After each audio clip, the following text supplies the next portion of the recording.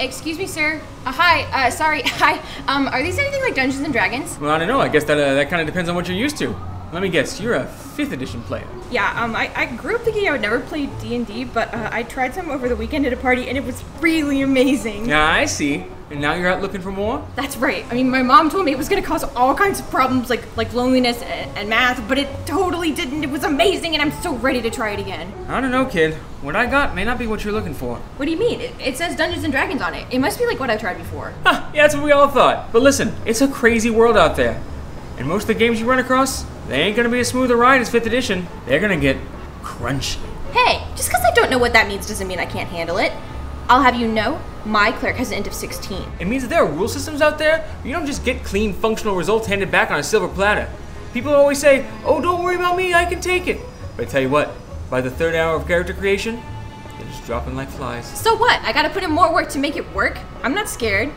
I do group assignments by myself. No, it ain't just that simple. Let her live a bit, Howard. Some games get messy, but nothing arguing online for hours can't fix. Not now, Reginald. Shouldn't you be out calculating a THACO or some nonsense? Pretty salty for someone who spent hours trying to get his archer's attack bonus right, and then missed. You see, that's exactly what I'm talking about. It's dangerous. People think, how bad can one session of Pathfinder be? And then there you find yourself, looking through old issues of Dragon to find one prestige class to port over because you think it'd make a nice archetype for your Eidolon. Ignore him.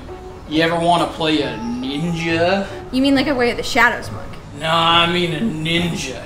Level 6, you can walk on lava. That is all I've ever wanted. You want to go to the moon and shoot firearms? Yes. Maybe you want to use the test of meat and turn into a dinosaur. Yes. Does 20 levels really seem like enough to you? No, I need more.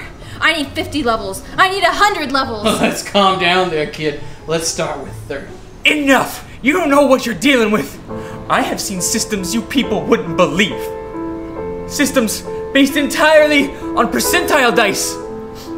I played a system without any stats or dice at all just roleplay. All those players are now lost, like character sheets left out in the rain. Oh my god. What happened to them? We left all the character sheets in a box out in the rain. Look, she's clearly looking for something with a little more oomph than 5e. Better she get it from us now, safely, than go homebrewing on her own. Ah, jeez, it's just... I got house rules older than you, kid. I don't want to see you get hoit and then throw your life away because of something I sold you. It's okay. You can trust me. I'm gonna make mistakes, but that's how you learn, right? One day, I can DM my own group. And those players can make little mistakes. Like play monks. And the cycle can continue. All right, fine. You convinced me, kid. Just promise me, please, at least stay away from GURPS. Deal. Here, how about this? You say you're ready for the hard stuff, but let's just get you started with...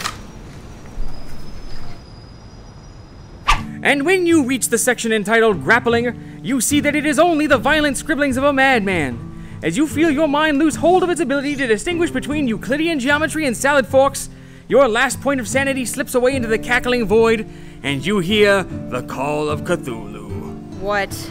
You're dead. Ugh. Ta-da!